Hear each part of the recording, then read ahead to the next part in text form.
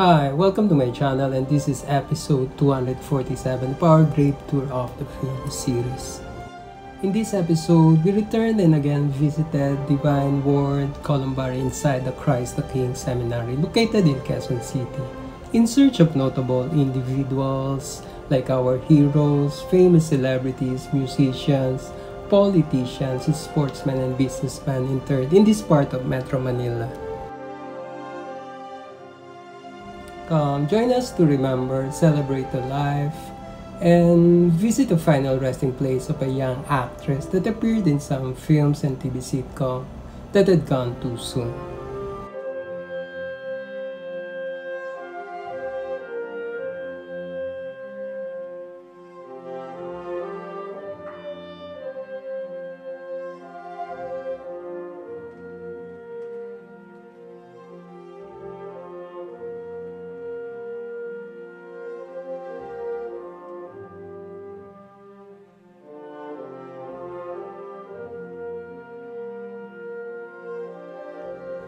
Located at the ground level of the Columbarium, we found the final resting place of teen actress Julia Buencamino.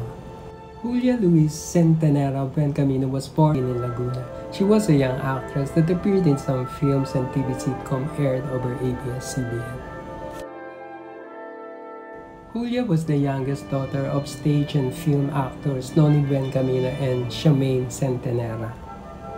Julie had 3 film and TV appearances from 2005 as a child actress and 2015 in her teenage years. These were 2005 Sandalang Bahay starring Albert Martinez, Adriana Agawili, Ronnie Lazaro, Noni Buencamino, and Charmaine Centenera.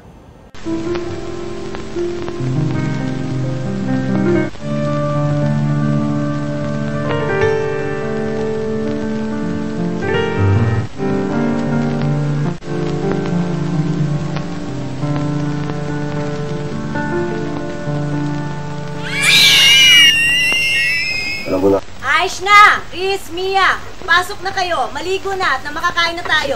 Pasok na. Tama na yun. Ang ginagawa, sinasabi ko sa'yo. Makinig sa akin. Gusto mong babuyin ang bahay natin? Sige! Hindi? Sige, subukan mo kami pigilan ngayon! Mga bata! Aalis tayo ngayon din! Halika kayo!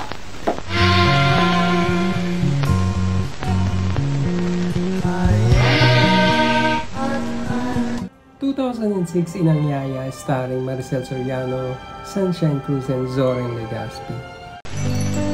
Sana ay palagi nakasama.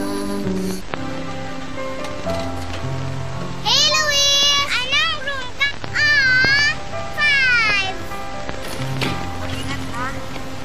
This is Margarita.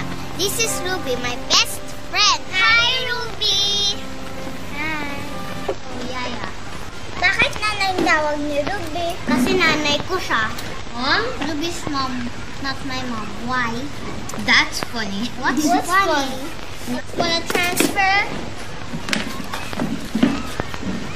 Her last appearance was in 2015 ABS-CBN TV series Oh My G starring Janela Salvador, Marlon Mortel, and Manolo Pedrosa.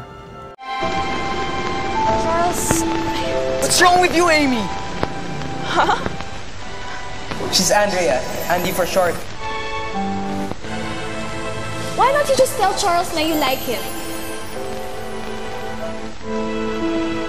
How'd you find out? It doesn't matter, Amy. Pretending to be someone you're not?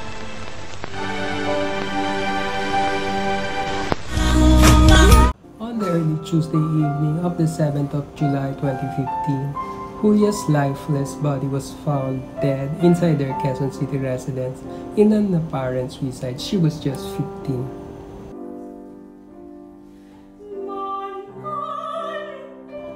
After Julia's death, the Buencamino family established the Julia Buencamino Project to provide support to persons with mental health conditions or experiencing depression.